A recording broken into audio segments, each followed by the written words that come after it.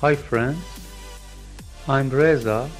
As one who has worked in the medical and laboratory equipment domain, I'd like to share my experiences with you in the repair, launching, and maintenance of medical and laboratory equipment.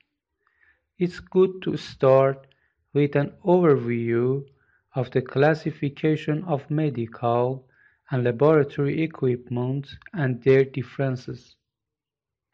There are countless varieties of medical equipment that make it possible to treat and diagnose diseases on time.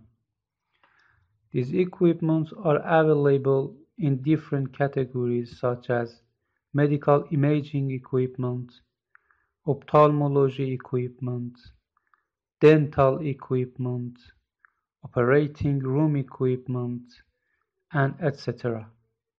But medical diagnostic lab equipment falls into a separate category. Laboratories vary in terms of equipment, but they all need at least equipment such as sampler, microscope, shaker, incubator, and freezer. Some of them are not equipped enough. They give patient samples to other labs.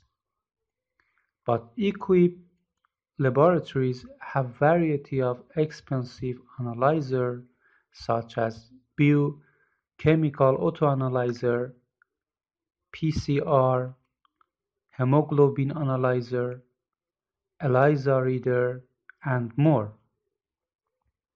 Don't forget maintaining, repairing, and operating these expensive devices requires knowledge and experience you can achieve over time through practice and study.